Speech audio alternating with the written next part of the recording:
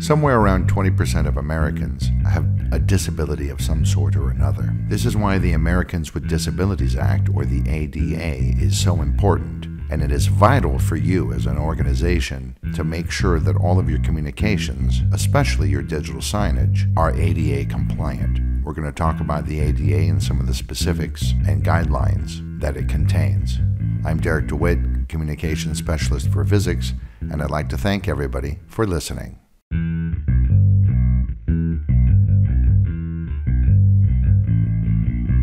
This is digital signage done right. Whether you're new to digital signage or a seasoned pro, this podcast gives you practical advice about systems, communications, and content to better engage your audience. I'm Derek DeWitt, Communications Specialist for Visix. Welcome to Digital Signage Done Right.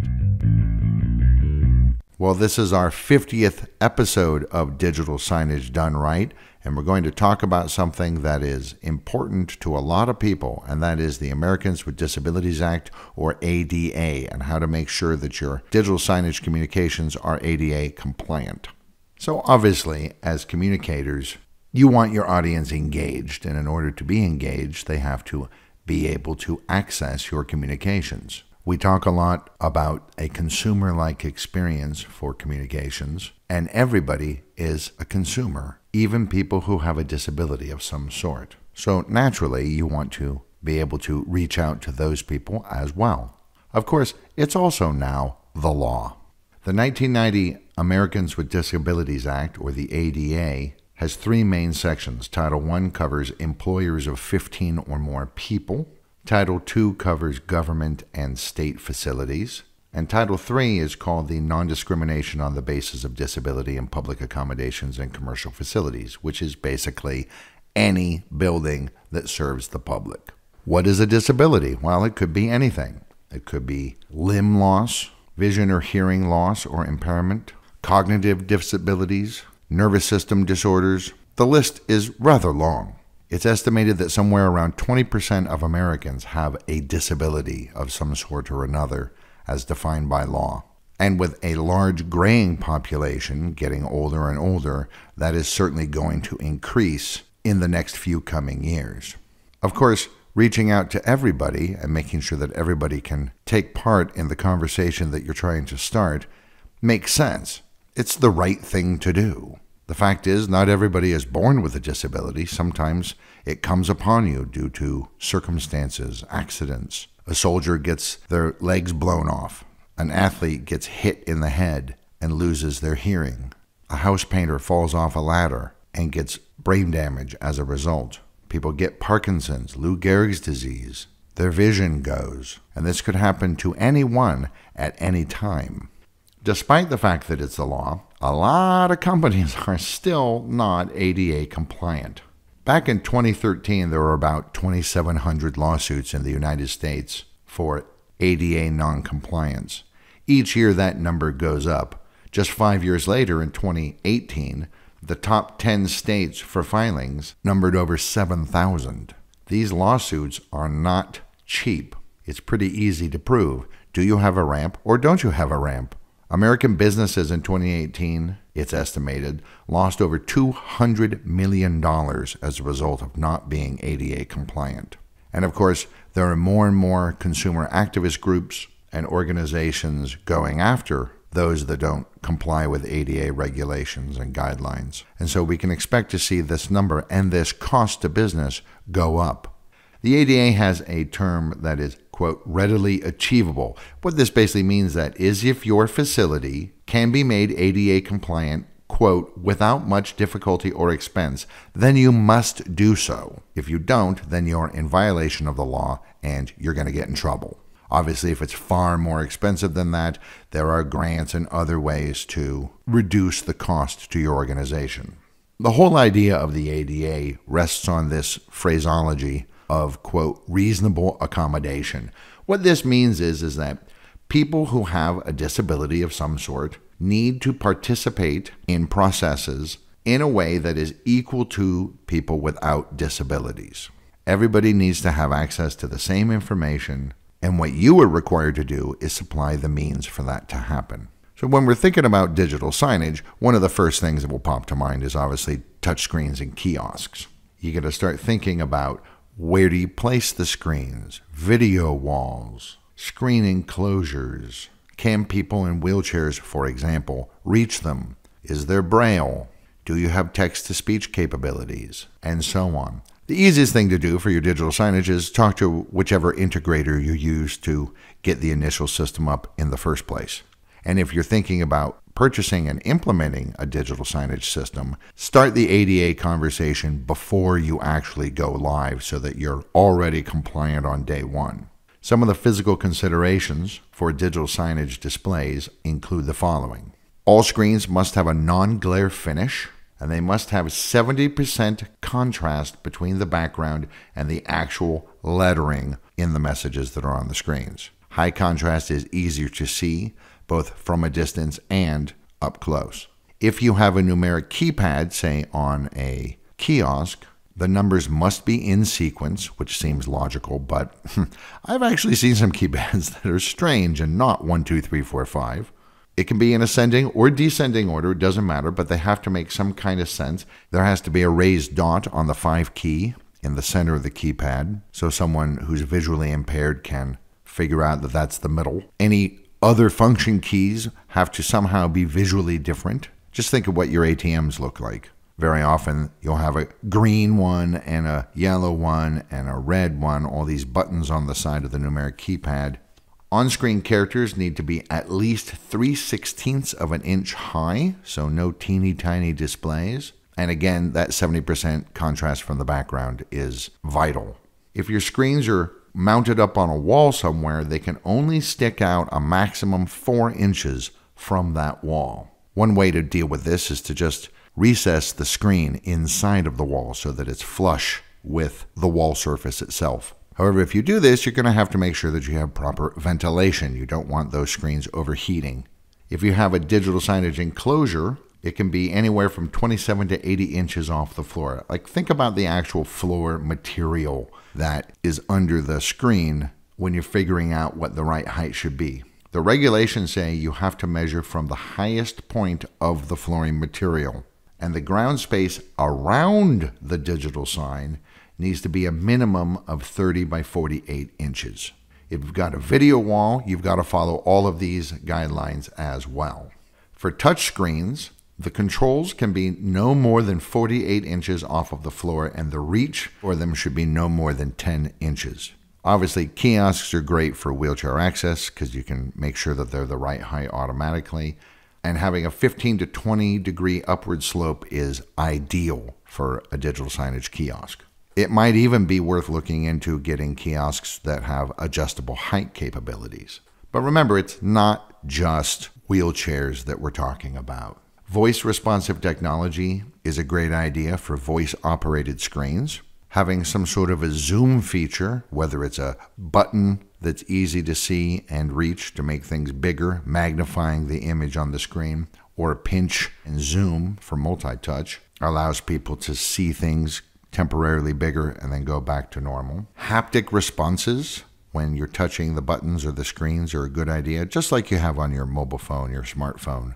Either having built-in speakers or some kind of universal headphone jack with volume control, so each individual person can adjust the volume as they need it to be. And a lot of the solutions that are out there for people who have hearing disabilities, interestingly enough, also help people who have less obvious issues, such as dyslexia, which, depending on which study you look at, 5 to 15% of Americans have at least some form of dyslexia. So if it's hard for people to read, having some kind of voice text-to-speech capabilities is helpful for them as well. And of course, you can incorporate what's known as EZ access devices. That's capital E, capital Z. They're already designed to meet ADA guidelines. What these do is they have electronic interfaces that help people with, reading, cognitive, physical problems, low vision, blindness, and so on. And sometimes they also add in new features and options. Back in 1998, the Japanese Society for Rehabilitation of Persons with Disabilities published a paper by Chris Law and Greg Vandeheyden from the Trace Research and Development Center in the College of Engineering at the University of Wisconsin-Madison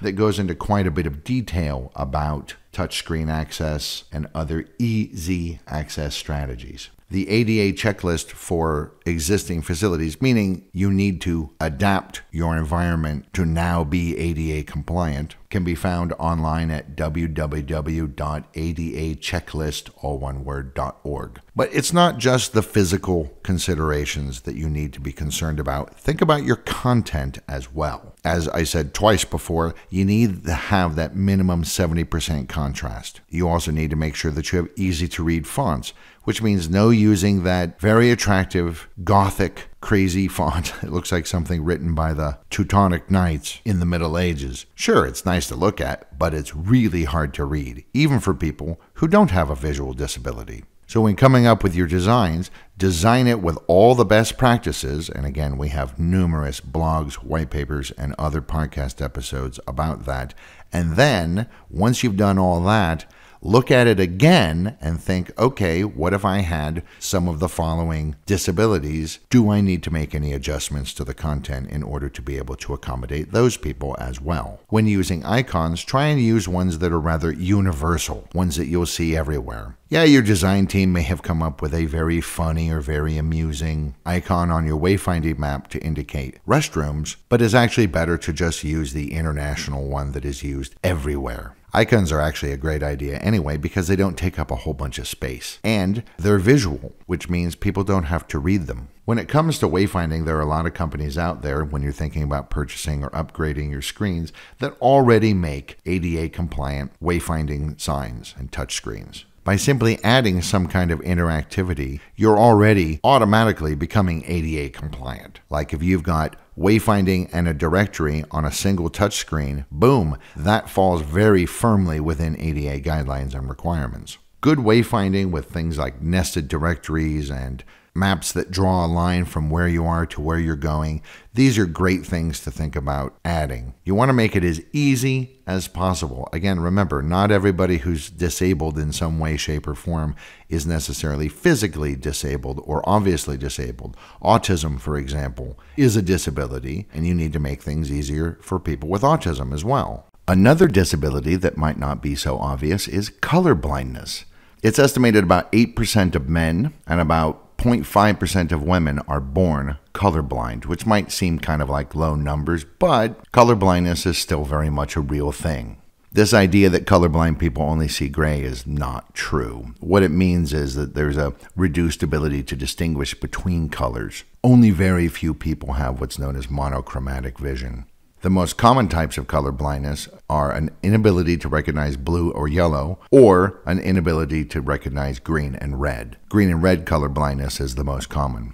For colorblind viewers, contrast is the most important design element. Not just contrast, but using different shades of a color. The idea is you need to be able to create separation for someone who can't perceive the whole color spectrum. Colorblind people just don't see as much of the visible light spectrum as the rest of us. So, for example, if you're using 2 shades of red in your design, then one needs to be bright and one needs to be dark, since they'll just see it as a kind of a gray, and they need to be able to differentiate between the 2 shades. If the shades are too similar, colorblind people just won't be able to see the difference. There's a great article on 99designs.com, that's 99 with the numbers, designs.com. That's all about color blindness and how you should use it when designing content. Some of the things they mention are try and avoid green and red, green and brown, blue and purple, green and blue, light green and yellow, blue and gray, and green and black color combinations. These combinations are especially difficult for people who are colorblind. Making the whole image monochromatic using different shades, as I said, light versions and dark versions, is a very good way to avoid the problems that arise from color blindness. High contrast, as said before, is very important. Just because they can't see the shades doesn't mean that they can't perceive contrast. They can also see differences in saturation and brightness and in hue. Bright colors seem to be easier for colorblind people to distinguish than dim ones. Dim colors have a tendency to blur altogether. Sometimes colorblind people are able to see a color or part of a color if there's enough, quote, mass to it, meaning that if you have a line of color that's too thin, it just won't be perceived by their eye and their brain as being that color. But if it's thicker and heavier, then they might be able to pick up on it. It might be very hard for someone who doesn't have some sort of color vision deficiency to imagine what it is like to be colorblind. There are actually 2 good color blindness simulators online.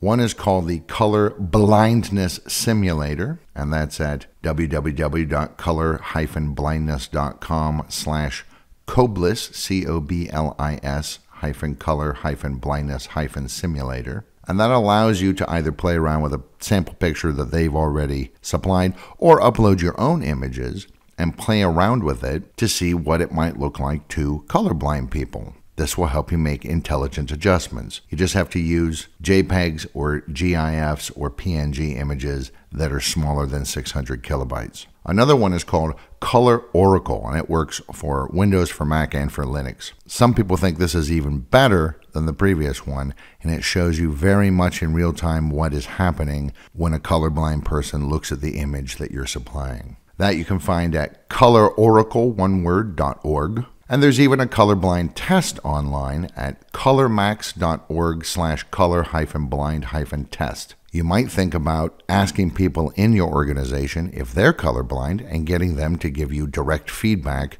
in your designs before you make them finalized. And of course, you're not only saving money in the long run by making sure that you're ADA compliant because you're not going to get sued, but you can also tout the fact that you're completely ADA compliant and even go a little bit beyond the requirements. This is great for PR and marketing. People who have these disabilities will certainly appreciate it. But even people who don't have disabilities will think, well, good on them. Social responsibility and community outreach are very important to millennials and, honestly, even my generation, Gen X. And so customer and employee satisfaction will almost certainly go up if you make sure that everything is compliant. Your brand is suddenly much more modern, much more trustworthy, and as I said before, you're doing the right thing. And frankly, people expect it. I am frankly surprised that 30 years after the Americans with Disabilities Act was implemented, there are still lots and lots of organizations and facilities out there that don't meet the requirements. There's really no excuse. Probably all you have to do is a few tweaks here and there, and then you'll be not only following the law, but following your modern audience's expectations of what a 21st century organization should be doing. You're also reaching a much wider audience. You're also getting people more engaged, which is, after all, the entire point of your digital signage deployment. So, follow the law, do the right thing, and make sure that you're following all of these guidelines. The last update was in 2010, and we're due for another one pretty soon. So check out that website and keep current on what the new rules and regulations are. I'm Derek DeWitt, Communications Specialist for Visix, and I'd like to thank all of you for listening. Hey, want more free stuff? Then head to the resources section of Visix.com for free masterclass guides, blogs, videos, and more to help you with your digital signs. Please share, subscribe, and leave a review of this episode and connect with us on social media.